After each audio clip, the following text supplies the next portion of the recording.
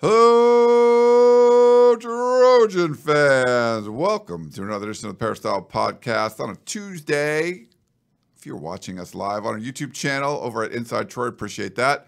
And you can see I'm alongside Chris Trevino. Follow him on Twitter at Chris N. Trevino. We are back in LA. We're back doing another live show here on the Peristyle Podcast, a little hour early if you're local, 11 a.m. local time. Got some radio stuff I got to do. Chris has got a bunch of stuff going on. So we moved it up a little bit, but we appreciate you if you could be in the chat with us. Put your questions in there. It's going to be a mega mailbag episode because it's end of June, not a lot going on. We got some stuff to talk about. Talk about USC's latest commitment, four-star wide receiver athlete, Ryan Pellum from Millikan High School in Long Beach. I got to see him a few weeks ago live, and we got some video of that. Also some NCAA versus NIL collective things going on. SI was breaking some news on that this morning, so I want to talk about that. And of course, the mailbag stuff where Chris went onto Twitter and solicited questions. I think we got an email or two. And if you're live in the chat, if you just put question, I will start. We can get to it later. So we'll just have a lot of questions today, Chris, for the fans there. Solicited is a dirty word. It has like negative connotations. So I was, I guess I was soliciting questions, but it just sounds a little salacious. But yeah, definitely. Mailbag episode. We haven't done one of these in a while, so I'm excited. Other update. I have my laptop with me today. I'm back on the laptop, and because I thought about it, I'm not going to let this podcast chat or Tunnel Vision chat bully me into not bringing my laptop. So I've decided to be back on the laptop movement during podcasts because it's live doesn't mean I shouldn't have something in front of me that makes me more prepared. So yeah, I'm back on that wave. Yeah, last week when the commitment broke and it was just sort of like Chris was a little scrambling on his phone. I want to give a little shout out to Jay Jones. All right. He's Hey Trojan fam from Landstuhl, Germany. So very cool. So it's later there, Chris. So you can't call him like a Germany. USC just offered a kid that's from Germany, plays in Georgia now. But yeah, 2025 offensive lineman. So Germany coming up big for the Trojans this week. And Ryan Yount is in Baltimore, Maryland. Do you know where that is? Let's go. I've heard of it. He's from Long Beach. Let's go. Shout out there. But yeah, well, I'll try to put your comments up on the screen if you're watching live on our YouTube channel. If you're listening on the podcast later on.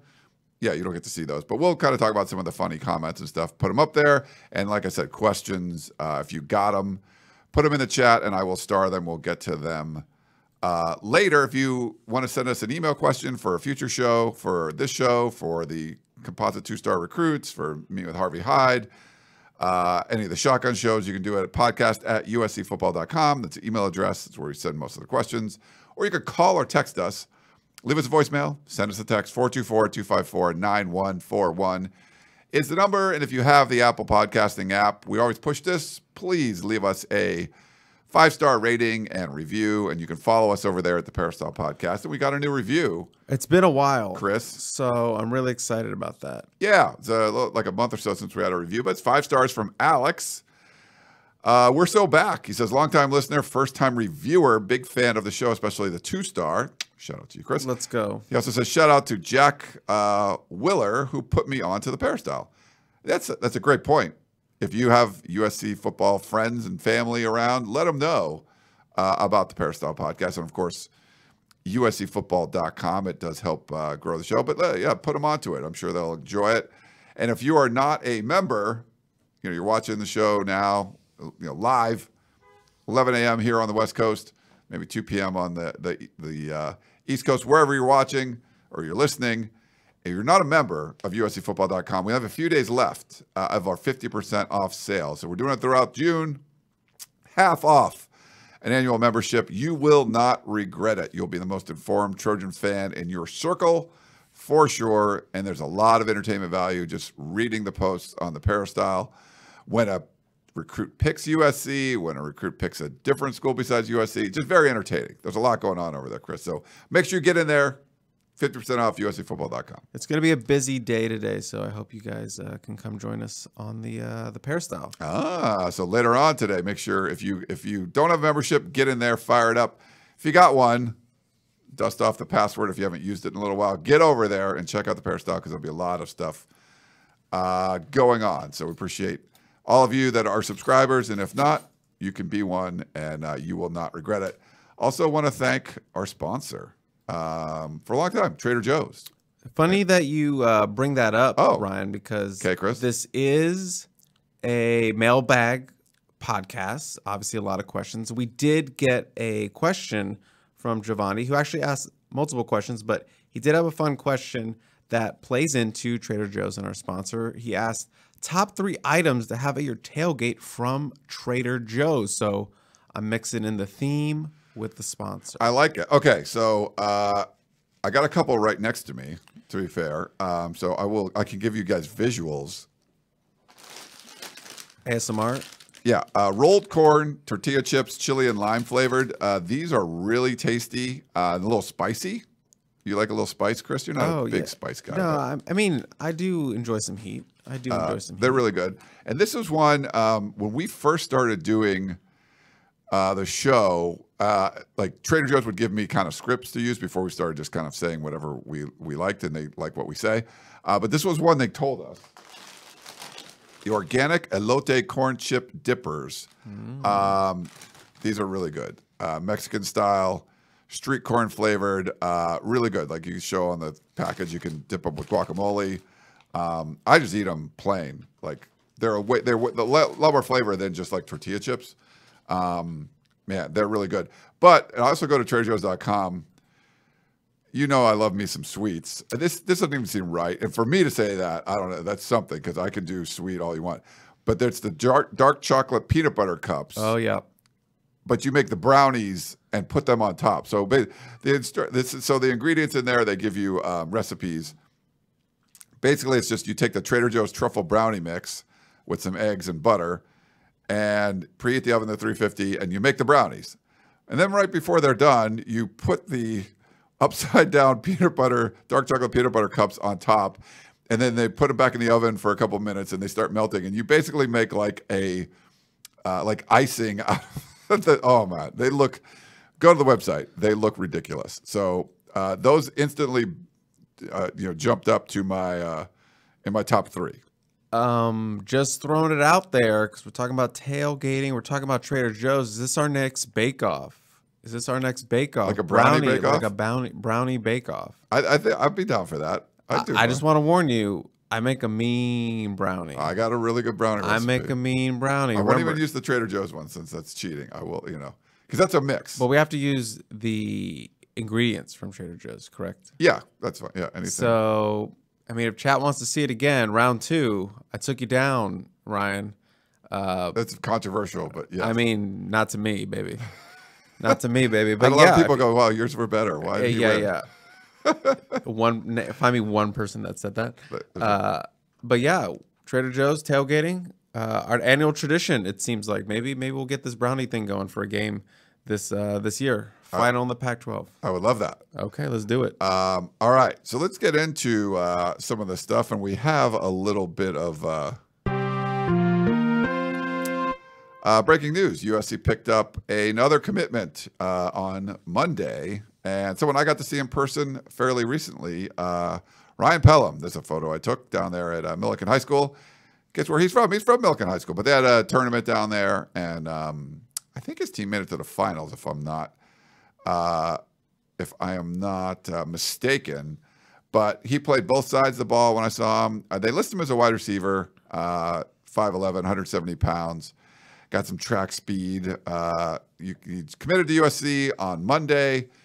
Before Chris, he wasn't even in like USC, he wasn't even top 10. USC didn't even have, like, he didn't have USC in his top 10.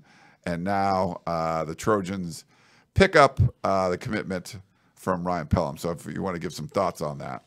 Yeah, Ryan Pellum, 5'11", 170 pounds, number 100 overall prospect in the 24/7 Sports rankings, number 19 wide receiver, gives USC 13 commitments in the 2024 class. I expect that to grow by the end of this week, but 13 as of right now moves them up to number 8 in the national rankings, number 2 in the Pac-12. I know everyone gets mad about the Pac-12, but holds them steady at number 4 in the Big Ten, right on the heels of Oregon at number 7 there, but that could change by the end of the day. But Ryan Pellum, really good pickup, number 69 overall in the 24/7 Sports composite. Nice.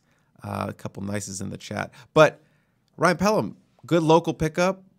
Pair with Xavier Jordan, who is also a top 100 prospect in the 2024 cycle, gives them 2 wide receivers. And once again, building another really good wide receiver class.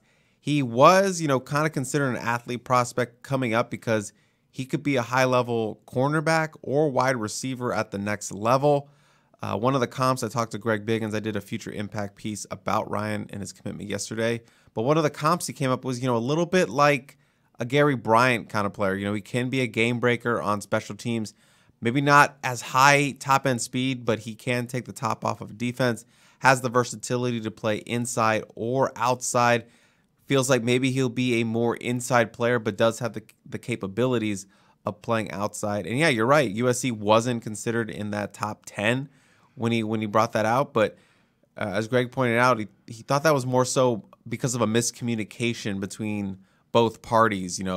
Ryan Pellum didn't know USC was interested. USC didn't know Ryan Pellum was interested. And once they got in a room and talked it out, got him on campus, they felt like, oh, we both have interest in each other. And then USC immediately became a top school. So they beat out Oregon for Ryan Pellum. A couple SEC schools were involved as well, but this was a USC-Oregon battle to the end. Took an official visit for that golden hour weekend with a bunch of other wide receivers that were on campus, including Xavier Jordan, the commit.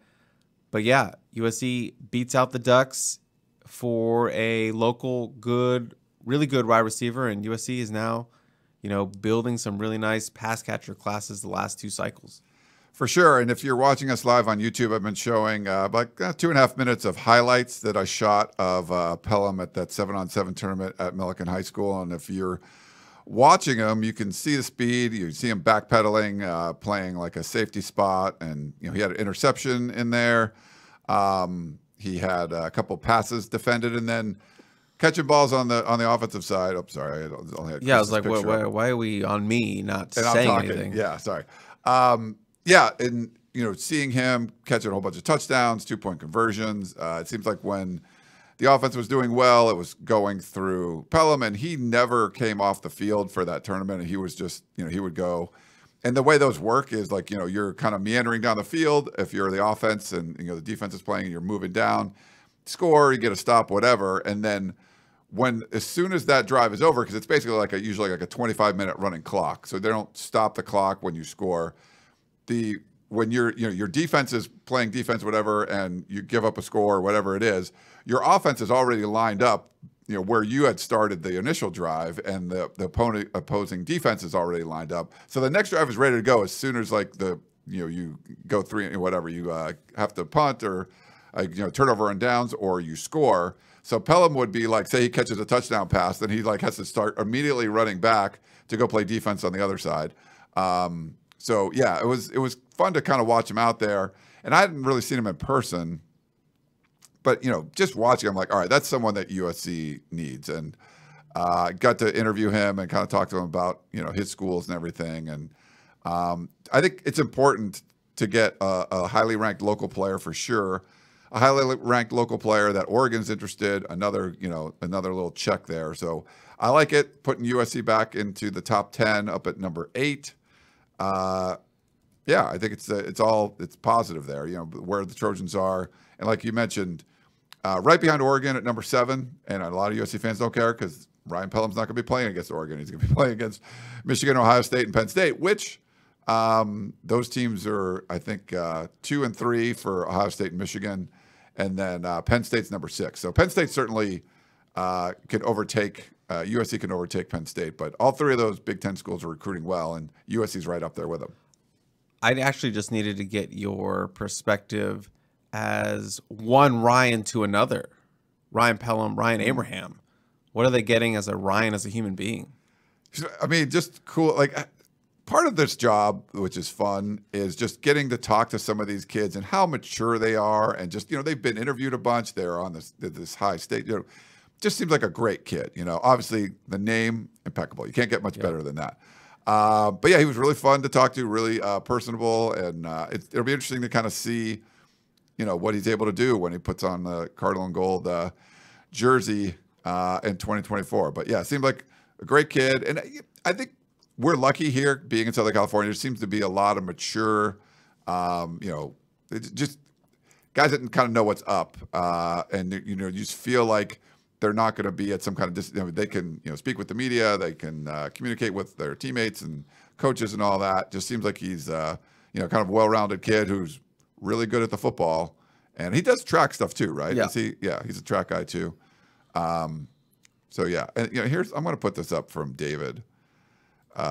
He says, "Always feels good stealing recruits from Oregon." I don't know how you think of like a Long Beach kid stealing a recruit from Oregon, because maybe Oregon was a favorite for a while or whatever, but those should be USC guys, right? Oregon was the one coming in doing the stealing, and I think now you're just kind of preventing. You've put up some security, Loss prevention. Yeah, so don't Oregon obviously recruiting really well.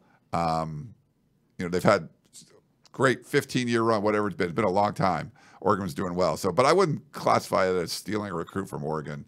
It's more like Oregon's been stealing at will from USC, and they had that elderly security guard that doesn't has like a flashlight sitting in the corner, not really doing anything if armed robbers come into the store. Now you got more high sophisticated security systems. You got cameras. Maybe you got like a ninja there with some nunchucks ready to stop. You're saying a Paul Blart kind of guy, but in Paul Bart's defense, he did save the mall in that movie. But yes, he did. Yeah, I was actually going to say, and I just forgot what I was going to say. Something about because his name is Ryan, does he automatically become your boy for the class? Is that how that works? It's sort of a feeling you get, Chris. Oh, okay. Yeah, it's hard to say. I would say, I enjoyed talking with him. I'm not, you guys are going to all the events. As I'm getting older, I'm going to less recruiting events, which sometimes I regret that. I want to go to more. But when I go to one and you kind of connect with the player, like Xavier Jordan, I had a really fun time talking with him too. I did a video interview with him. Next time I see Ryan Pellum, I'll do a video there too. But those are fun because you can kind of do the stuff on camera. Like I went out to Bishop Gorman and was able to talk to Zachariah Branch and Zion Branch. When Zion was a senior there, going in there like in their summer, doing those video interviews are fun. And I think you get, you can see that you can see each other. You're just talking on camera.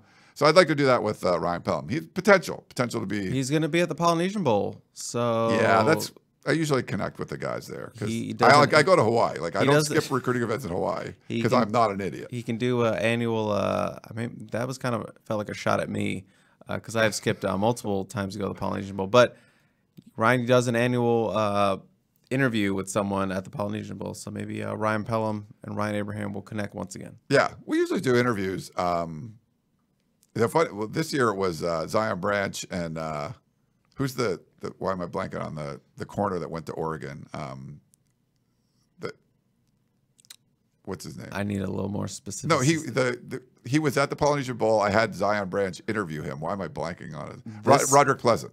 Roderick Pleasant. Yeah, and that was a really fun one. You had Zach Branch.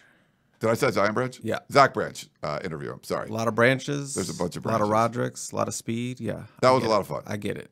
But yeah, we try to do stuff like that. But that'd be great. And it's good because you usually get a bunch of West Coast kids that get out to Hawaii, and then we can, you see them in like a different environment, and you can talk to them about, a lot of them first time on a plane ride that long, first time going to the islands and things. So it's good. And it's a great, those kids that go out there, I think they do it really well for the Polynesian Bowl, and certainly expand your horizons. And, I think Pelham will have a good time out there. All right. Anything else on Pellum? No, I think we covered it. So if Ross Dellinger does a great job over at SI, and he was tweeting out some stuff this morning if you want to go check out his stuff. But essentially, the NCAA are saying that schools need to follow rules for NIL and collectives, like the NCAA rules. Even though all these states are putting out different state laws that are allowing things like, schools can work with the NIL collectives and give money to high school players to come to the school, like so basically state laws, especially ones in like college town states that are big, basically it's like the biggest thing in the state. They're trying to give their state schools advantages over maybe their rivals. And so there's a bunch of states that are passing these different collective laws. And the NCAA came out and were basically saying, nope, you can't do that. They're saying even ignore the state laws because the NCAA it's a volunteer organization. You guys all chose to be part of the NCAA. You don't have to be. You chose to be. And these are our rules. And it wouldn't be fair if a rule in Arkansas gave an advantage over LSU because Louisiana doesn't have that law. So essentially, that's what the NCAA is saying. How much teeth do they have? I don't think they have any, but they're coming out there. And they're also going after the collectives themselves, saying, like, if you're an NIL collective and it looks like you're closely associated with the school, you're still a booster group. You can't the school can't give you benefits for donating to this NIL collective because that's impermissible. And apparently, I believe what the story is that Texas A&M, so closely associated with their collective, they've been on the forefront of all this. We're offering upgrades to your season tickets, things like that, like incentives if you do give big donations to their collective. So that's not even like, hey, I'm going to donate to your school. I'm joining Cardinal and Gold, whatever these alumni associations are. And now you can you can now go from season tickets in this section to this section. The NCAA is saying you can't do that. So Texas A&M was been pushing the envelope. There's some schools that have been pushing the envelope, but they're saying like those collectives, even if you're a 501c3, basically a nonprofit, like one wing of the House of Victory is, you can't provide benefits for donors. And they're also saying you still can't do inducements. You can't say to a high school player, we're going to give you this NIL money if you come to the school. You can't do that. You can't promise NIL money from high school prospects. You can't say, here's your NIL contract, but it's only valid if you go to this school, the one that the collective is associated with. So it was some pretty strong language. They did kind of a Q&A thing. You can go read through it. But basically saying like, nope, you can't do this the way these collectives are going. Even I think the normal collectives, the way USC is doing it, I think follows most, if not all, of these rules that the NCAA is kind of finally giving clarifications on, because they're only providing benefits for current student athletes. So I believe what USC is doing with House of Victory is in line with everything. And this just happened before we recorded, so I'll double check with our contacts over at House of Victory to make sure. But I believe, from what my understanding is of House of Victory, everything they're doing is compliant with this. But there's a lot of schools that aren't. The schools that are getting high school prospects or transfers to come to the school, promising them NIL money and all of that. So it's pretty, the wording is strong from the NCAA, and they have a new president now and everything, but I don't know. They've just never been able to enforce anything, and it never really has any teeth. But any thoughts on all this, Chris? It sounds like you're moving in on the composite two-star recruits. Talking points here, Ryan. Really? Yeah, bringing up NIL, everything in between. That's our tagline for the show. Okay. But yeah, it is an interesting move by the NCAA. The only winners in all of this are going to be the lawyers for the states and the NCAA. And you make a good point about the NCAA's point about them being, volunteer. You opted into this. That kind of opens the door for schools to say, okay, peace out and leave. And yeah, it really I mean, we've talked about and heard about, will there even be an NCAA in like 5 years or 10 years of college football? So maybe this is an accelerant, this letter and this telling them, you can't do this. And try telling an SEC school, state legislator or state, state legislation. Yes, legislation. That is the word. Try telling them you can't do this for helping their college football program. And it's like, yeah, the gloves are about to come off and things are about to get ugly. Yeah. And politics get involved in this. Mm-hmm. Because politics makes everything better, right? Right. But is it a coincidence? A lot of these SEC schools, their state laws are passing it. So if you remember, the first state law that was allowing NIL money for student athletes was California, but it was like it was just kind of like all the red tape stuff. This is going to happen in 2023. This was like 3 years ago. And then other states kind of figure out like, hey, that's actually a good idea from, like Florida calling California like this hippie liberal state or whatever. But Florida goes, yeah, let's do that. And let's do it like right now. So they accelerated the process. They adopted an NIL law and they pushed it up for like, I think it was like 2021 or something. So that forced, and other states started to do that, forced the NCAA to like give out that memo basically that said, yeah, here you can do NIL. Just don't do this, this, and this. It was really dumb on NCAA's part because they waited so long to do this. But California, if I'm not mistaken, is like suing USC and the Pac-12 for not sharing athletic department revenue with the student athletes. So basically going after this. Now, that's like kind of the next step, right? We're going to probably see athletic departments have to share, revenue with student athletes. But California's not doing this for helping USC or UCLA or anything. They're doing it to, it's more like, hey, we want student athletes, all their rights to be in place, which is kind of going to make the rest of the country probably, follow suit. We're going to get there, Chris. We're going to get to the point where there's going to be revenue sharing and stuff. Again, the NCAA is avoiding that. But states in like the SEC world are trying to pass laws to help their schools recruit. Right. Like that's not what California is doing, but they are pushing more of a, like anti, we don't need waterfalls in your, locker rooms. We want the players to get paid.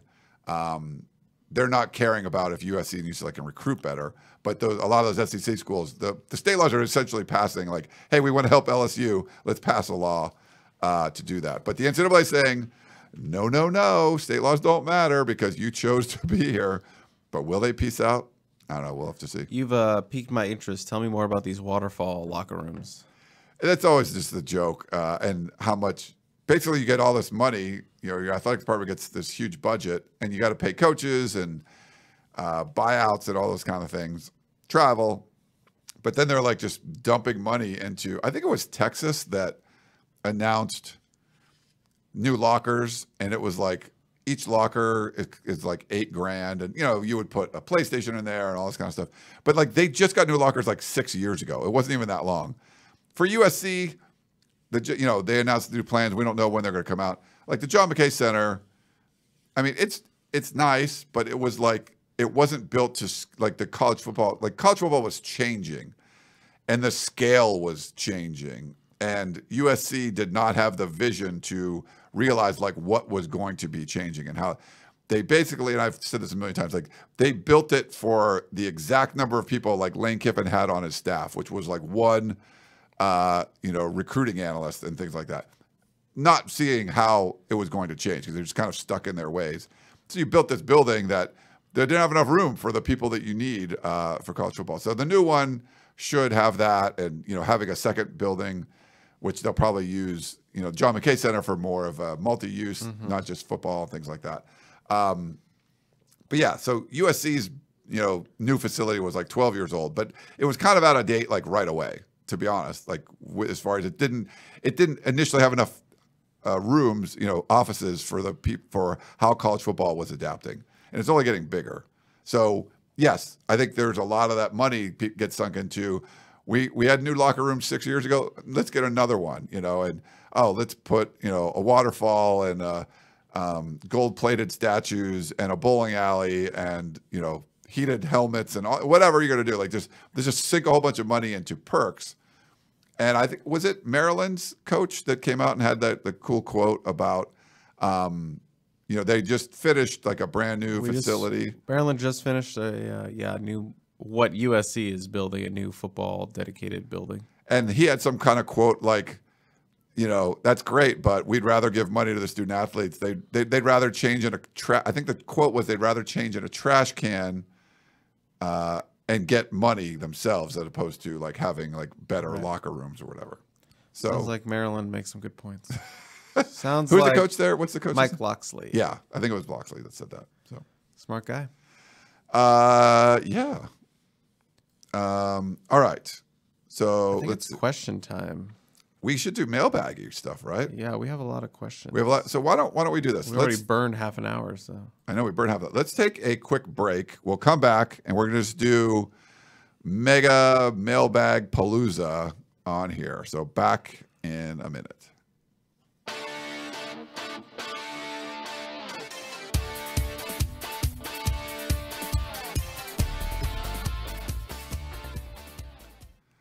All right. We're back here. We are back. Peristyle I got Podcast. Plenty of questions on my tweet that I sent out this morning. I'm sure there's plenty in the chat. What's going on with the chat, by the way? Oh, you haven't said anything about the chat. I've put some stuff on the chat. I did forget to mention this. Let me put this up here. So you guys might be familiar with Allison Felix. She's got like 1 million. You can see all the medals there if you're watching on YouTube. But the track field is now named after her. But I went to West Coast Sports Associates Gala on, what day was it? I don't know, Sunday. I don't know, this weekend. And it was honoring Allison Felix. So they've had some really cool, this is I think the 30th year or something of it, or 28th year. Roy Firestone is the MC. But they've honored like some really powerhouse people in there. Let me pull it up. But yeah, there's a bunch of people you would know. I saw a bunch of people from USC there. They had the Trojan marching band there. But some of the people that have gotten this award, Jim Brown, John Wooden, Sugar Ray Leonard, Wayne Gretzky, Howie Long, Cal Ripken Jr., boom, Chris, Arnold Palmer, Steve Young, Hank Aaron, Jack Nicklaus, Pete Carroll, Andre Agassi. I mean, there's, Kershaw's on there, Charles Barkley, Carl Lewis. They did 2 track guys in a row, track people in a row. But it was cool to kind of hear Allison Felix's story and stuff. But I just wanted to give a little shout out to them. It was fun to attend that event. Really nice gala. I went to 2 like galas in a week, Chris. I had to put on like a sports jacket twice. You're a gala man. Apparently, I don't wear those kind of clothes very often, but I got 2 in a row. But it's pretty cool. Check out hearing Allison Felix's story. Her talking about hiding her pregnancy for 6 months and running at night or in the middle of the night so people wouldn't know she was pregnant, and her really pushing the shoe companies to give maternity leave to athletes, because basically if you just got pregnant as a female track athlete, they would just cut you off. And so she fought with Nike over that. Ended up leaving Nike, but got the policy changed. So it was pretty cool. But anyway, shout out to Allison Felix, who now the USC track is named after her. So. Well, there you go. Yeah. Sorry, I forgot to mention that one. For sure. Are you ready for questions? I am ready, I think. Yeah. I got a bunch on Twitter. I'm not saying rapid fire, but just, with some pace. Sure. A little good bit. Pace. I'm starring questions in the chat, so we have a few of those. But if you're listening to the chat, you want new questions, then put question, and I'll put it in there and star it. Question from the Dan, who actually met him in Vegas for the Pac-12 Championship. So shout out to the Dan. Super nice guy. Hope to meet you again. Based solely on workout videos, the strength development seems like it's taken a big leap, particularly in the defensive front 7. Are you guys getting that as well? It's one thing to think we upgraded defense because of talent. It's a separate thing to have OBJ numbers backing that up. I would say, we're not there in the workouts. You can watch the videos, and most strength videos are going to look cool, right? Like it's going to look pretty neat. I think more just talking to players, and you can talk to players in different environments. If you're asking them a question on the record in a scrum, you're probably going to get something positive said about whatever you're asking about. So, that being said, workout videos are always, they're just like every spring, every summer, you got a new slate. They get you excited to see the guys working, seeing guys who look bigger, look more ripped, things like that. We've seen that in the past, and sometimes it's like kind of translated. Sometimes it hasn't translated. Right. I feel like last year it definitely translated. I definitely felt like they were a little bit stronger, a little bit faster. Like Riley said, that they were guys that they needed to still strides to be made in that department after the 2022 season. And going to spring, I felt like a lot of those guys made strides. Guys definitely look bigger. Definitely guys look stronger. Like the defensive backs, Solomon Tuliapupu look like an actual defensive lineman, not a linebacker playing defensive lineman. So I think with this staff, the strength and conditioning staff, you are seeing gains being made, and I think it's translating to the field. And I do have high expectations for this being, a second kind of full year or a true full year for Benny Wiley and his staff. So I'm, based on what I saw in the spring, I'm expecting more gains to be made throughout that entire team in terms of strength and health and speed and all those kind of things. So I am optimistic that this will be a stronger, faster, bigger team than it was in 2022, just from some of the stuff we've seen on those videos. Yeah, I would agree. And what I was also going to say is when you talk to players in different environments, there happened to be a USC defensive player that was at the Allison Felix gala, and I got to talk to him, so, just sort of off the record stuff, and what he thinks of. I asked him about the strength staff, and when you get, then you feel like you're getting more of a straight answer, and definitely, we've heard a lot of positive things, and sometimes it's just you need something new. This player was a freshman last year, so they didn't, he didn't experience previous strength staffs or the previous coaching staff. But it was funny to hear him kind of talk about, like, teammates would say how different it was, that Lincoln Riley has taken over. But, got some positive reviews from their workouts. Now, right now they're doing workouts at 6, 8, and 10 a.m., doing these Benny Wiley summer workouts leading up into fall camp. Next question comes from Broke Homie Matt. Best meal you've had in an opposing city that you'll miss once you leave the Pac-12. Also, where are you looking forward to eating with the conference move? I actually don't remember what the restaurant is, but Shotgun put me onto it, and it's in Arizona. I think it's in Phoenix, but we've gone there every time we've done the road trip in Phoenix. I think it's called something Diner, but it's like a real late night spot. It's kind of in a neighborhood, and it's got great outdoor seating, and it's everything they make is really, really good. So I will miss that place, and I'm gonna try to figure it out right now with my computer what it's called. But we've been there a couple times with Keeley, and I've gone with Shotgun. Really great sausage, gravy, and biscuits. So everything they make there is really, really good. So I will miss that place. Yeah, I'm not great at remembering like specific spots, but I would say food scene. I mean, I love going to Phoenix. I'm gonna miss that. There's a lot of cool stuff there. I have friends that live there and everything.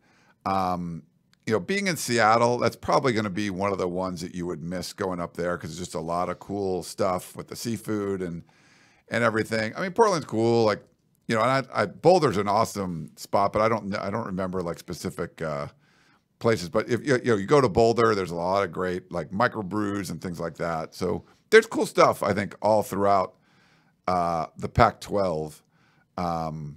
But yeah, I'd probably go like Seattle or kind of Phoenix-y area.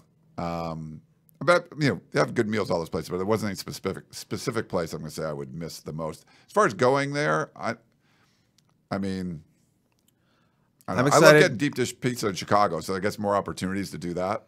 Not just every other year for Notre Dame. Cheese curds in Wisconsin, Tillamook ice cream in Wisconsin. Bring Ryan to go get some crabs in Maryland. We'll go early, so I think that'll be one on my. I don't have a specific place in mind. But I love crabs. I like crab cakes and stuff, and it's one of my favorite things. Definitely cheese curd and ice cream in Wisconsin is on my list. It's called Welcome Diner. Welcome Diner, Phoenix. okay. Yeah. So that's the place I'll miss. Shout out to Welcome Diner. If you know welcome diner. I've been there. You know what it's about. Next question, Aaron Domingo. What was Lincoln Riley's best rated recruiting class as a head coach? Also, who would you say is a top talent that USC could land that seems like a long shot at the moment? Gonna have to look up the first part of that question because I don't actually know off the top of my head, but he had some really good ones at Oklahoma. Yeah, he had some definitely top 10. I think there was a couple top 5s in there. I'll look that up. But I would say top talent. I mean, locally, Aiden Breland, the defensive lineman from Mater Dei, who has just risen up the rankings as a top 5 or a 5-star prospect in the 24/7 Sports rankings, and 5-star defensive lineman right there in your backyard.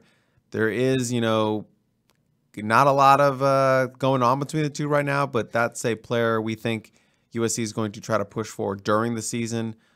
It will be obviously they don't sign until December, so USC has some time. It's not taking an official visit, it seems, this summer. So USC will have that to kind of push for during the season, especially if you're like, hey, we're winning 10 games. Hey, we're in the Pac-12 championship. Hey, we're in college football playoff berth contention. So that helps. Why don't you come and take an official visit, see what we're all about. So that's a guy that seems like a long shot right now that USC, obviously locally, will have a chance to make a play for down the line. I can look up these Oklahoma recruiting, but I don't have that off the top of my head. While you do that, I'll read an email we got from Rich from San Diego. He actually sent an email knowing that we were doing a mega mailbag episode. He says, thanks for providing yet another forum to talk USC football. Do you know what goes into how House of Victory represents or signs an athlete? The last football player I saw was Lake McCree. Why wouldn't everyone want to sign with them for NIL? And what's your take on San Diego State situation? This reeks of Pac-12 doing Pac-12 things. Rich in San Diego. So I believe right now, House of Victory, it's up to like 200 USC student athletes signed. Now they're focused on, like, there's some student athletes that don't need it. Like Bronny James has, he can get his own deals. He has 7 million Instagram followers. Caleb Williams can do his own thing. Doesn't have many Instagram followers, but he has, there's a huge reach and a lot of that stuff. But in general, a lot of these players are signing, and they're like these contracts that say, hey, you're going to go make an appearance at this children's hospital and get paid this amount of money, or you're going to come to this booster event and then get paid this amount of money. So these are contracts that House of Victory can set them up with either, endorsement deals or kind of like charitable work that you get paid for. So it's not just like there's blank contracts for everyone. And, I don't know how many athletes they plan to sign, but it's not like they're going to sign everybody, but they're signing a lot of the bigger names. And I heard like a Juju Watkins is like huge. Like I think she has more Instagram followers than Caleb does.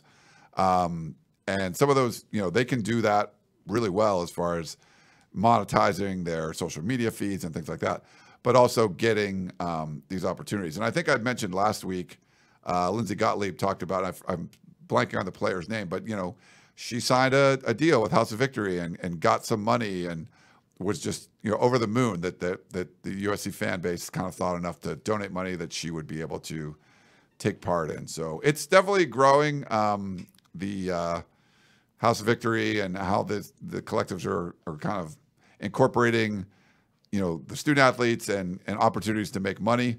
But they do sign these contracts, and there's stipulations of what you have to do to get that money. Any thoughts on that? Or I'm going back to my question I was looking up, Lincoln Riley's best rated class. That was number 4 in the nation in 2019. Signed 3 5-star prospects: Jadon Hazelwood, Spencer Rattler, Theo Weiss. And that was a class they also got the transfer from one Jalen Hurts. So 2019 was his best class at number 4. Multiple top 10 classes around 9 and what 8, about with USC, 6. like the transfer class? Well, the transfer class specifically was high, but say that again. USC's transfer class last year with Lincoln Riley. Yeah, that was number 1 in the nation. But it wasn't the overall. It was overall. No, I think. Yeah, that was the overall ranking. It gets funky when you go back because we've only really started doing the composite ranking and the transfer ranking at this point. That composite ranking for high school was number 6. That was the overall rank at number 4. You're right. Thank you for clarifying that. So it gets a little weird because, transfer classes weren't they weren't incorporated. Then. Yeah, back then. So, yeah, it's giving him the over. Because if he had like the number 4 class at Oklahoma, but also got Jalen Hurts, like it might have been higher, right? Right. Because the transfer rank is only 6 in 2019. They only got 4 guys, but obviously Jalen Hurts should have been a 5-star in the transfer ranking. So, it's a little funky, but, he has had a top 5 overall class. I don't think he's had a pure number top 5 overall class, top 5 high school class, when he was at Oklahoma, but he's had multiple top 10 classes. Yeah. And real quick, Rich, want to know about San Diego State? Yeah, so I was on Pac-12 radio this morning, and we were kind of making some jokes about it, but there's like 4 days left until that changes. It was corresponding with our 50% off sale at USCfootball.com, ends at the end of June. The end of June, the exit fee for San Diego State doubles from like $17 million to $34 million. Will the Pac-12 have some kind of deal in place? I don't know. We're going to do a Podcast of Champions show Thursday morning. So I assume there'll be some kind of deal announced soon after that. But yeah, nothing yet. It does seem very, just seems very strange. I think San Diego State's played this really well most of the way or all of the way until this. I think they've kind of misplayed their hand on this one coming out with those letters and everything. But yeah, I think they're eventually going to join the Pac-12. But if they don't announce something before the end of the month, it's going to cost a lot more money, or they maybe just wait a year and they have to come in 2025 instead of 2024, which I don't think would make a lot of sense. But it's Pac-12, so that's where the sense might be. I have a question from Drew. Will USC baseball go back to their old uniforms that you see all the recruits wearing now? We need those back ASAP. He's referring to the white ones with the Trojan script on it. I'm not the baseball guy. I can't tell you anything about that, but they do look cool though.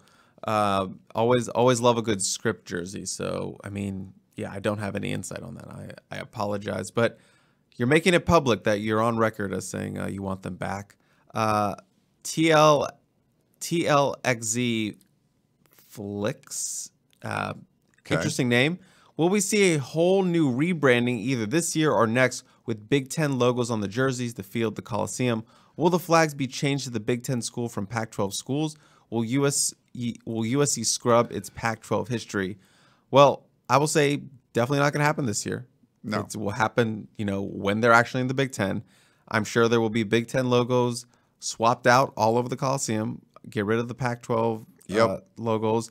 I would assume they're going to go put in the Big Ten schools. Yeah, that makes sense. You don't have the Pac-10 schools up.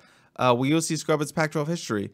No, probably not. I mean, that's obviously a big part of USC's history, playing in the Pac, whatever number it was at that time, Pac-8, Pac-10, whatever. It's a big part of it. They're not just going to scrub that history. I'm sure we'll see some Pac-12 stuff around the program. But yeah, it's time. They will be upgrading with the logos, but definitely not this year. Yeah, and I would say my guess is the Pac-12 will still call themselves a Conference of Champions, and they will count all the national championships that USC and UCLA won while they were a member of the Pac-12, even though a lot of it wasn't when they were a member of the Pac-12, like the stuff before the Pac-12 was around, other versions of the conference. And I think the Big Ten will say, hey, now our schools have won this many national championships. So, yeah. Pac-12 definitely not scrubbing USC from its history is what you're saying. Or UCLA. JP, not 5 stars only, Jarrett, but a different JP says, when does fall camp begin for USC? We don't have a firm date on that, but it's going to start earlier than last year because of the week July. 0. Yeah, late July. Started the first week of August last year, so we're just working backwards. So probably the last week of July, they're going to get going. Rusty Curtis has a question about USC defense. USC defense was ranked 94 out of 131 teams in team defense last year, allowing 29.2 points per game. What is your bold but base prediction for where the USC defense will land on these two stats? No wishy-washy ranges, no caveats, just your straight-up informed expectation. What were the two stats he gave? 94 out of 131 in team defense and 29.2 points per game. Yeah, so team defense kind of sucks. It's not a great Metric? Yeah, but using it, I mean, I could see USC being like, my guess, I'll go like 55. Yeah, I was guessing like 55, kind of 60 range. So that's my guess. And then points per game. I don't know what that was from last year. That would probably be like 24 points a game or something, or is it less than that? Say that again. How many points per game, like total team defense, would that be? Let me see. But 29 points per game obviously is a lot. I think they're going to be at least a touchdown better. I was kind of thinking around like 20 points per game, 21 points per game. You have a massive influx of talent upgrades.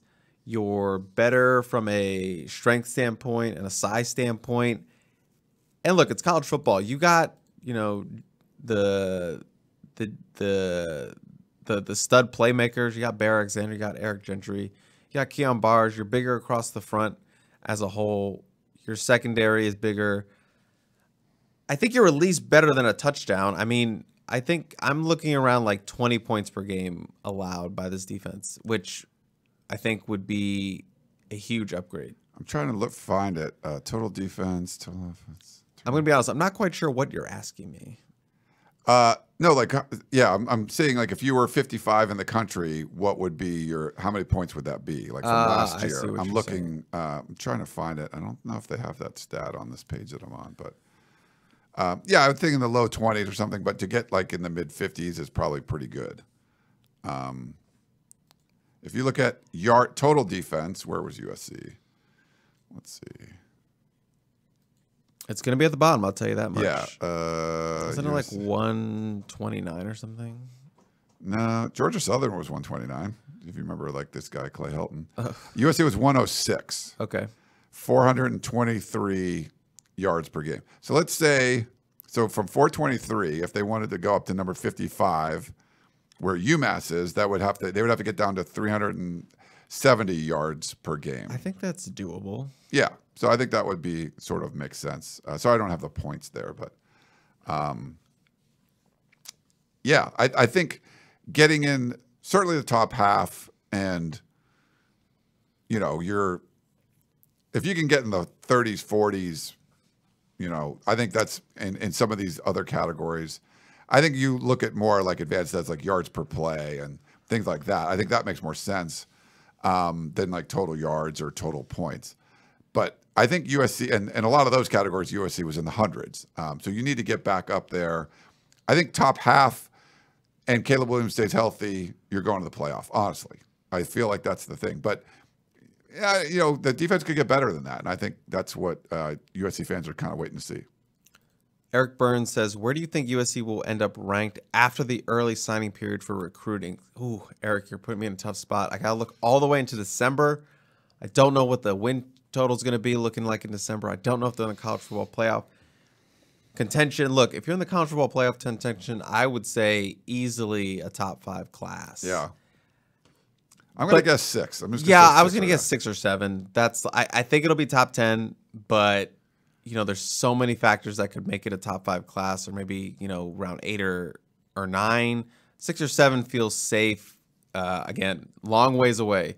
Things that happen in June, things could change very quickly in December. So I will say 6 or 7. Yeah. Ryan's also saying 6 or 7. Your point about there's not like a couple obvious 5 stars that are already committed, that you kind of base the class around. They're sort of like putting great pieces together, but not with the crown jewel or two. 5-star juice. I'm saying 5-star juice. There's not 5-star juice, and there's not obvious 5-star juice that's going to there's not like the Juju Smith-Schuster's like sitting there waiting to commit at some point, Yeah.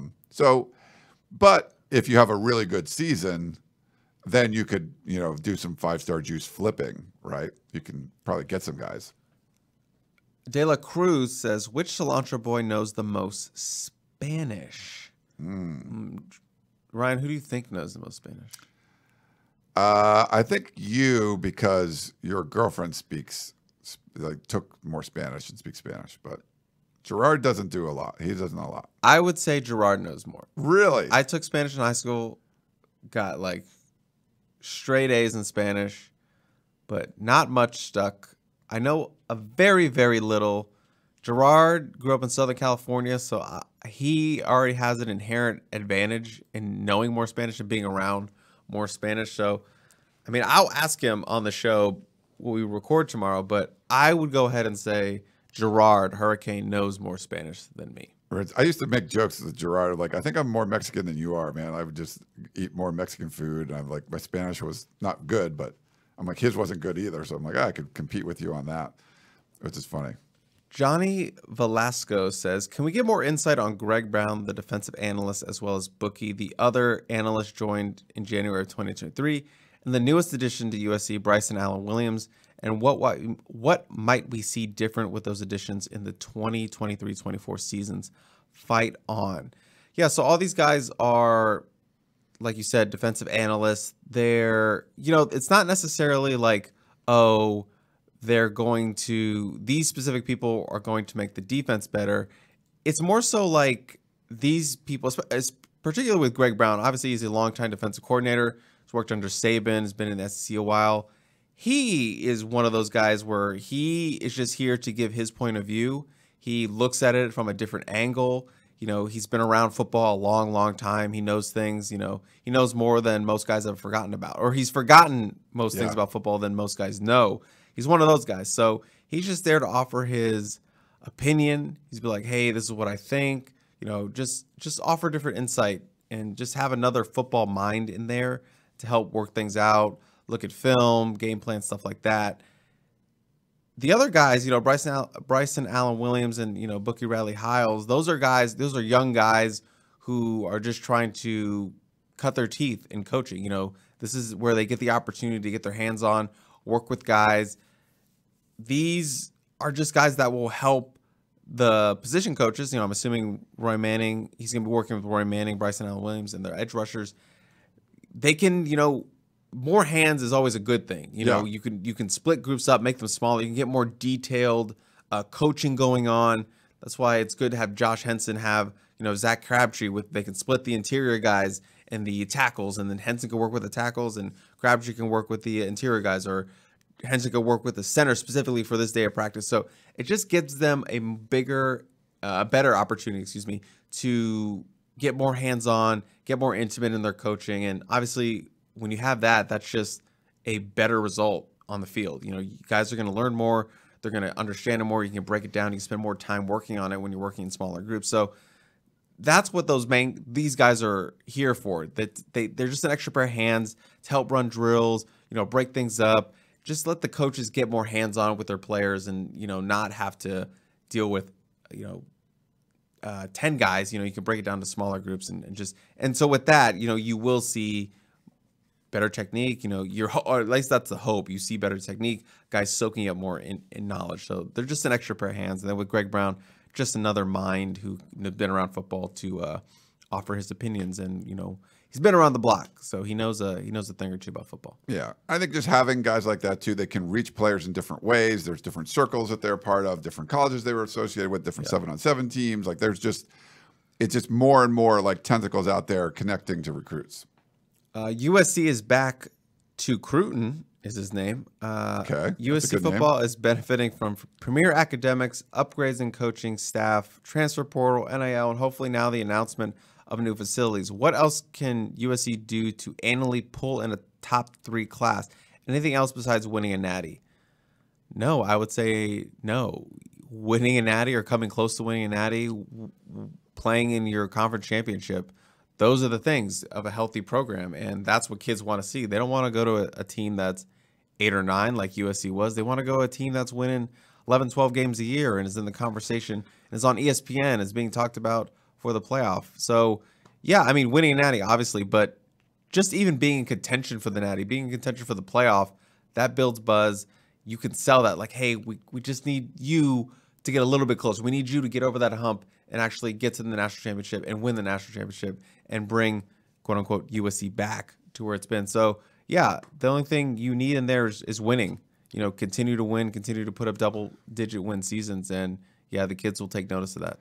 To me, winning is great. It's important. But I feel like with USC, you have a lot of built-in advantages, and just being a competent, run athletic department, a competent football coaching staff, you're going to have good success with that. Even if some of the if you lose some close games and don't make the playoff or miss out on the Pac-12 championship, the way Lincoln Riley's assembled the staff, the recruiting support staff, everything, and the way they recruit, you're going to be successful. USC is a viable option. It's a nationally noted program again.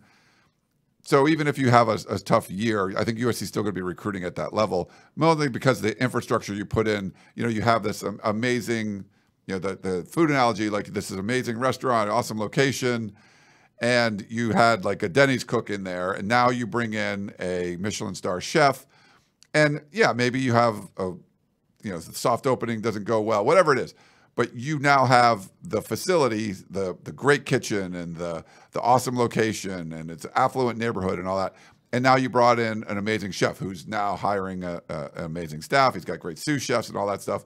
So you just put you're going to get people coming into that restaurant. It's going to do well. Maybe it's not the best restaurant, in the city, or maybe it is, but you're now you're in that conversation. So I feel like that USC is now taking the potential that they have and all those inherent advantages you have about being the kind of school that USC is, and the location it is, and the affluence around it, the putting guys in the NFL, and all the history and all the tradition and the trophies. All that stuff helps you in recruiting. And now getting, the last step was really getting the elite alpha head coach, and you have that, who's putting the elite staff together and support staff and all that. You put all that together, and USC is going to have consistent success recruiting, and you can get over the top with that. You can get top classes 1, 2, 3 if you couple that with winning. Next question comes from Juan Wick, which a name I love. Is USC recruiting the state of Hawaii? Not really. They have a guy who has, ties there, and Sean Nua, but not really. Lincoln Riley and that staff have not really hit Hawaii hard. I'm not saying really, there's no. not talent there. I just think there is not a lot of players that they want to target and, put those resources into recruiting. So I'm not saying they're going to be shunning the state of Hawaii. I just think there's no prospects that have caught their eye out of the island. So USC and Hawaii have always had a good relationship. They've got a lot of players from there, but as of right now, no, it does not seem like they're focusing on Hawaii. DMV seems to be taking more priority there. I know, it's disappointing, right? No one really wants to recruit the DMV, but I guess that's where we are. Sorry. Giraffe D says, what are the odds Coach Lincoln Riley grabs a Heisman caliber transfer prospect before the 2024 season? Interesting. If they don't take a quarterback in the 2024 class from the high school ranks, I would definitely see them looking in the transfer portal to bring in a QB, because obviously, as we expect, this will be Caleb's final year. We'll see where they are with Miller Moss and Malachi Nelson and those guys moving into the Big Ten season. But yeah, I would not be shocked if they went after a high-end transfer in the 2024 class. And if Lincoln Riley gets a high caliber guy, I think they're automatically considered a Heisman kind of guy. Instantly. Yeah. You're a candidate. Spencer Rattler gets recruited to Oklahoma. He's a Heisman candidate. Boom. I got a bunch of stuff in the chat too. And let's run through some chats. The one in the document, are those ones that you? Those were from my DMs. Okay. Those were from my DMs. Did you read those already? I have not gone through these. But you want to do a couple of those? Or you want me to do some chat? Ones? Do some chat ones. All right, let's do some chat ones. I'll do the ones that we got a lot in the chat too. Holy cow! Okay. Let's start with. Let's run through them. Johnny. Yeah, we'll try to do these rapid fire. What's up, guys? Wanted to ask if USC going to the Big Ten makes a difference to the recruits that we are battling against Oregon. It does. I like to ask that question, like, how much did the Big Ten influence your decision? And they're like, yeah, really much. I wanted to play in front of big crowds. I wanted to play all over the country. I wanted to play at Ohio State. I wanted to play Michigan. So yeah, definitely an influence. It helps. You're kind of leaving one of them behind, and like, would you rather? oh, I can go to Oregon and play in the Pac-12 or 10 or whatever without USC and UCLA, or I could go. So yeah, I think it definitely helps. Ducky Bent, which is cool. Bent. Where's the homie Jack? Jack's calling baseball games. He's got an internship. Yeah. Another internship. He'll be back when school starts again. So I think probably in August or sometime. I believe he's in San Luis Obispo calling games for their minor league team up there. Yeah. So yeah, he's doing a summer thing. So let him do a summer thing. Thanks, Ducky. Aaron says, have you seen a month like this with the commitments? Not in a while.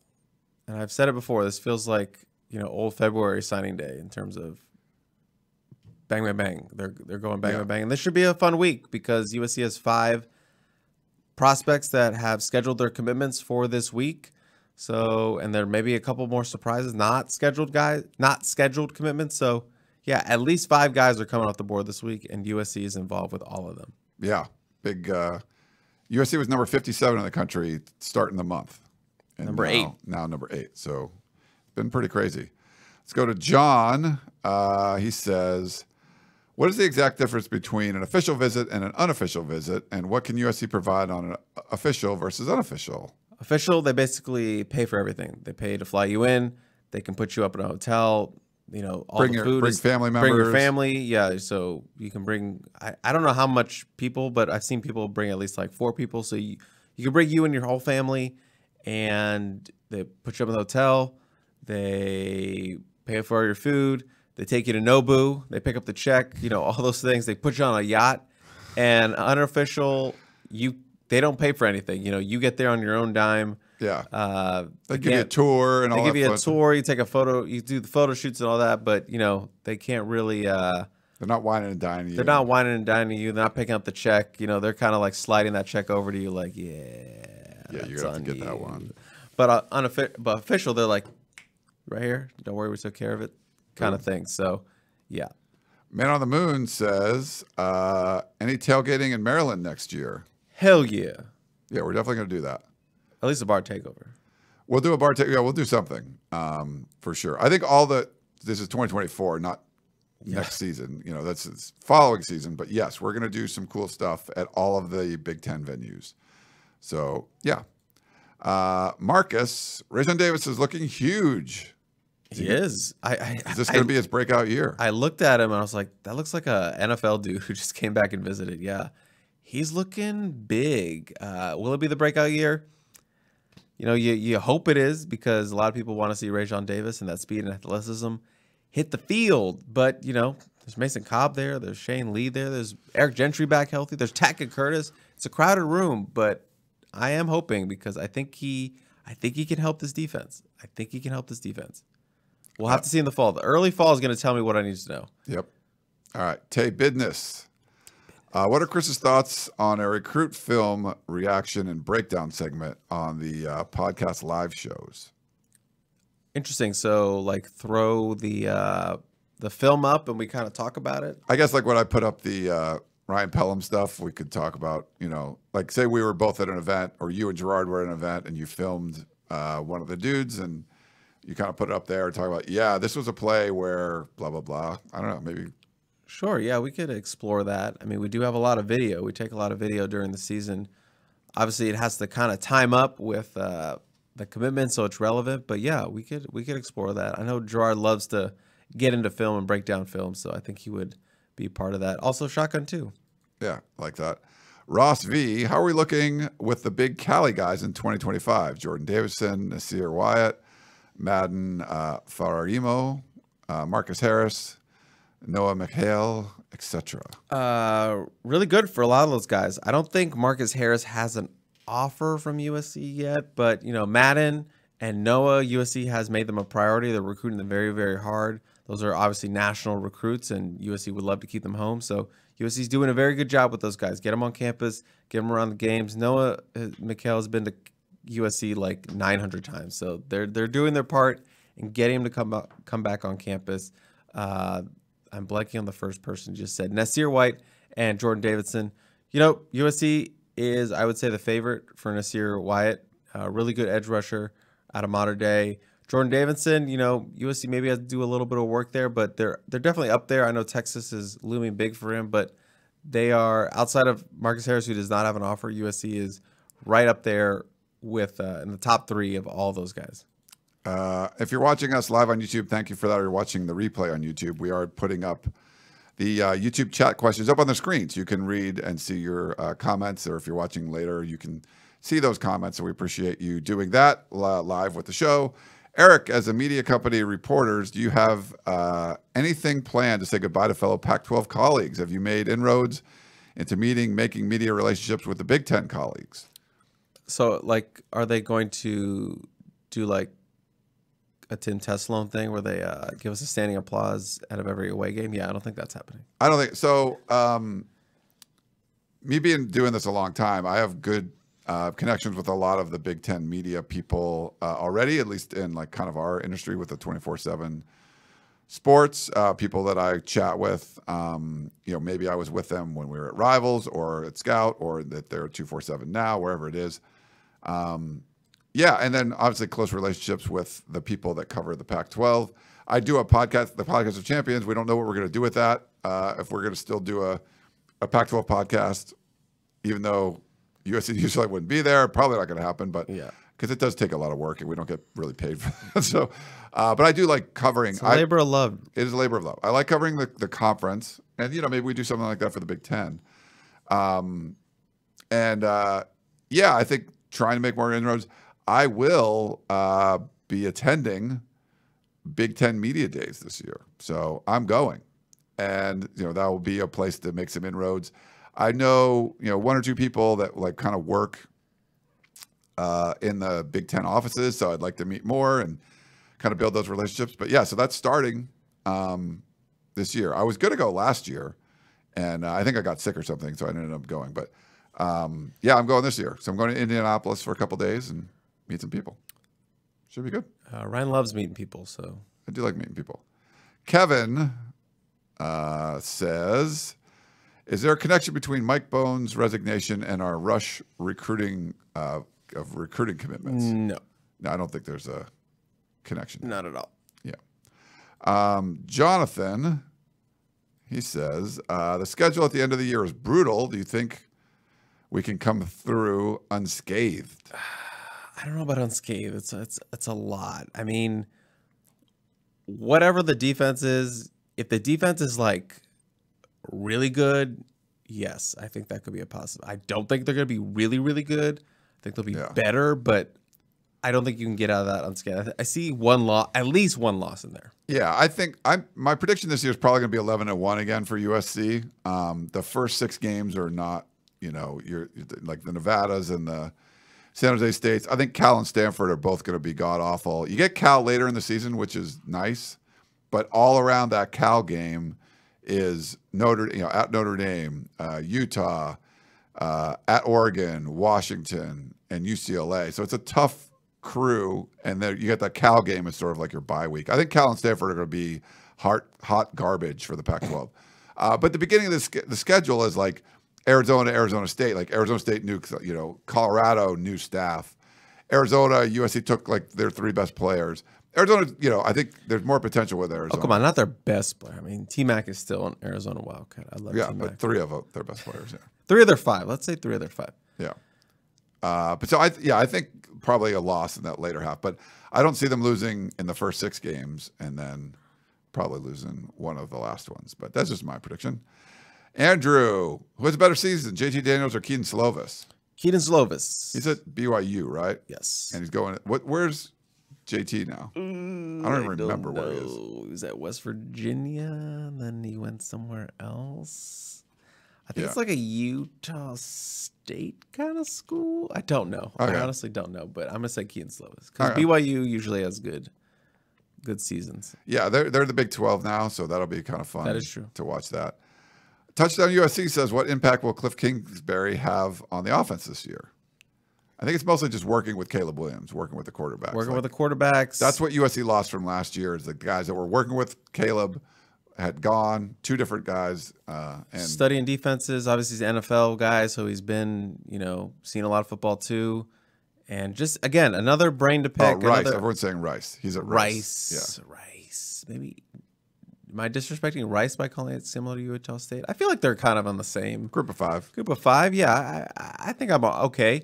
But yeah, Cliff Kingsbury, again, just another guy, obviously a high-level guy who has been a head coach of the NFL, been a head coach in college, knows a thing or two. Just another guy to give their opinion and thoughts, and when they're watching film, be like, hey, what if we did this? So, yeah, I think, obviously, the offense is in good hands with Lincoln Riley, but just having another voice like that, respectable voice like Cliff Kingsbury can, maybe get squeeze a couple more points out of that. Yeah. Carlos, any AD news? You got to be a subscriber. I posted the War Room. a big update in our last War Room that people seem to like. But I will just say it just seems like they're, kind of going through the short list right now. Just got that list of, I don't know how long a short list typically is, but I think they're just kind of going through their list right now. Not a lot going on with that, but I think they're just being methodical in their process. Yeah. And we put some stuff in the War Room every week. If you're not a subscriber, 50% off right now. Don't miss it. Let's go to Fight On MC. This is the last season of the Pac-12 for USC. When will you at the Peristyle start doing your study homework about Big 10 football? I'm going to the Big 10 Media Days. So announcement. He's getting a... Should I put out a press release for that? No. Yeah. You follow college football and you kind of know, Chris knows Maryland. So we have connections there. He said about Big Ten schools. Is that what he said? Yeah, about football. Yeah, I'm familiar with the Big Ten because my team, kind of gets the crap kicked out of them every now and again, but they had a good season last year. But yeah, we're already aware of that. We cover college football, so we're not unfamiliar to the Big Ten, but obviously we'll be focused more on it. Second the season is over, and the Pac-12 is probably the second the Pac-12 championship ends. Where were we? That weird Airbnb that had the 3 different rooms? Wasn't that was that the Bay Area or was that? No, that was. Wait, was it? Or was it Corvallis? Maybe. Yes, Corvallis. Corvallis. It was Oregon. I think there was Maryland was playing Penn State or something, or Michigan. Maybe it was Michigan and beating them. Yeah, they lost by a touchdown. Yeah, they lost by a touchdown. It was close. It was seeing Chris. They didn't make that interception. Or didn't have that interception, they would have beat them. Yeah, it's terribly tragic. Let's see. Let's go to Harry. I got a few more, and then we can get back to your other ones. Does Washington and Oregon follow USC to the Big Ten? Yeah, I don't think soon. I think there's going to be a big shakeup in college football. I don't know if that's going to be the case. I don't think USC wanted Oregon to come along. But yeah, I don't think that's happening. I don't think we're going to see more shakeup anytime soon unless the Pac-12 TV deal goes to crap and then it's a free-for-all. So then maybe something like that could happen. But yeah, let's go to Terrence. He says, how was Elijah Golden in the elite camp and thoughts on his recent offer? Gordon. I'm sorry. Sorry about Elijah Gordon. Yeah, he was good. Ran well. I think they said he ran a 4.4. Really long kid, really good frame. And, he's a guy who can play cornerback or safety, play next to Christian Pierce at Rancho for who signed with USC. So, yeah, he's kind of a, I don't want to say late bloomer, but just a guy who's developed kind of slowly and had that nice little steady development. And now he's, on the verge of blowing up. And, I love to see that for kids. There's a lot of kids who are anointed when they're freshmen, but it's nice to see also those kids who are just have that nice, steady build. Like a CJ Stroud who kind of blew up his final year. Jane Daniels blew up his final year. Yep. Those IE kids come around at the end there. So, yeah, I think Elijah Gordon could be a good one. It was an interesting offer just because USC seems to be doing really well for defensive backs, but maybe that means there's a defensive back that they thought they were going to get there, they're not, or they just really, really like him and his potential and they want to grab him for their class. A few more. John, Chris, can you give your opinion on Anthony and Miller coming to USC?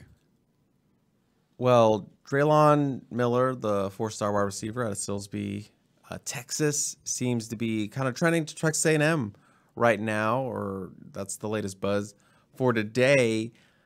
And he's supposed to commit on Thursday, so USC maybe has to make another little push. But I still like USC for Anthony Smith. They are good friends.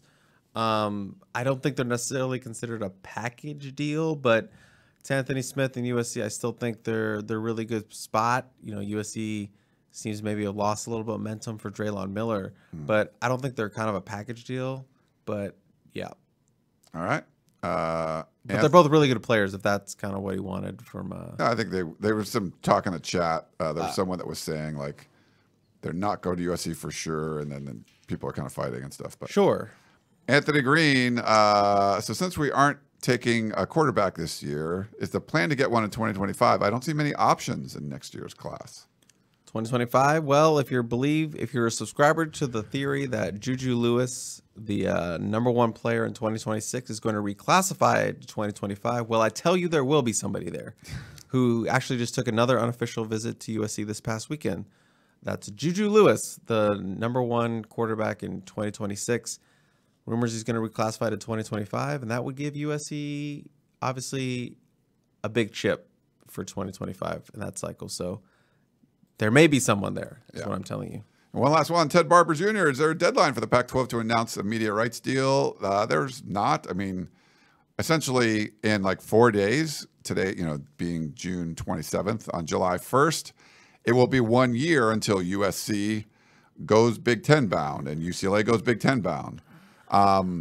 Usually these media rights deals are wrapped up at least a year out, sometimes. So the closer you get to the end of your deal, the probably harder it gets to get a new one. I would think, you're still plenty of way, a year is fine. But we do have an artificial deadline with San Diego State being added. If you want to add them in, the cost would double on July 1st. But that's really the only kind of hard deadline outside of July 1st, 2024, when the media rights deal is over for the current one they have. And if you don't have a new one, then you're probably in a bad place. So, yeah, I would say the hard deadline would be when the deal's over, which you want to have something signed before that deal is done. Okay, I got like 4 more. Okay. Giovanni says, which freshman gets the most reps in 2023? I would say Zach Branch because of offense and special teams. I like it. We have, one from Jonathan. Who will make a bigger impact on defense, Lucas or Bear Alexander? I mean, Bear Alexander has more like on-field success, but they both have a lot of upside. I'm gonna go Bear Alexander. I would also go Bear Alexander, but they're both like, just look at them. They're both like dudes. Like this is an SEC dude. This is like an NFL dude. But I will say Bear slightly, just because he has that already prior experience at a high level experience at that. He also asked if USC makes the playoff with 1 loss, who do you think they will lose to? I will go with Oregon. Yeah. Just because it's on the road, really tough environment. It's going to be a freaking war in there. But I would say Oregon. And I know a lot of USC fans don't want to hear that. But no, I think out of Oregon is going to be the tough one. It's later, in that stretch. You go to Notre Dame, but it's kind of after the early, tomato cans that USC is playing. Basically, if it goes away, I think it's going. Like USC is going to have a pretty easy go at it through the first part of the schedule. Now, all things could go wrong. People get injured. Like, defense could still suck. But I feel like they're going to go through the early part of their schedule, just knowing the Pac-12 teams that they're playing that are in, a lot more turmoil than USC is, obviously. And you get Notre Dame early on the road. And I'm not sure how good Notre Dame's going to be this year. We'll see. Lose Tommy Roots, whatever. But getting into the meat of it, Washington, I think, is really good. Their defense is going to be better. They can score a bunch of points, but it's going to be in the Coliseum. And then Utah, again, is going to be in the Coliseum. And I think USC will be, double circling that game. So the one obvious one that seems like would be tougher, you could say, UCLA. But I don't know how good UCLA is going to be. They're breaking a new quarterback and all that. The one that, you get your quarterback back and all that is Oregon. But I think I'm a little higher on Washington this year than I am Oregon. But just going to Autzen is going to be, when that is in the schedule, I think it's going to be tough. Final question. Anthony in LA says, which stadium are you most looking forward to visiting in the Big Ten? And separately, which city are you most excited to visit when traveling for the Big Ten? I would say Michigan, the Big House. Yeah. And Ann Arbor. I know it's a really good college town, and I'm looking forward to experiencing that. I would also randomly say to visit Lincoln, Nebraska. I know that's weird, but it's such a storied program, and obviously they love their Nebraska football, and I just want to go to Lincoln, Nebraska for whatever reason. I want to experience it. Interesting. Yeah, Big House is one I've been to. I've been to Nebraska, and that's a great venue, and I've been to Ohio State. I haven't been to Penn State. I think that would be awesome, especially if they do the whiteout. But I feel like the Big House for Michigan is the one you kind of have to want to go see. I think Madison might be like a good choice for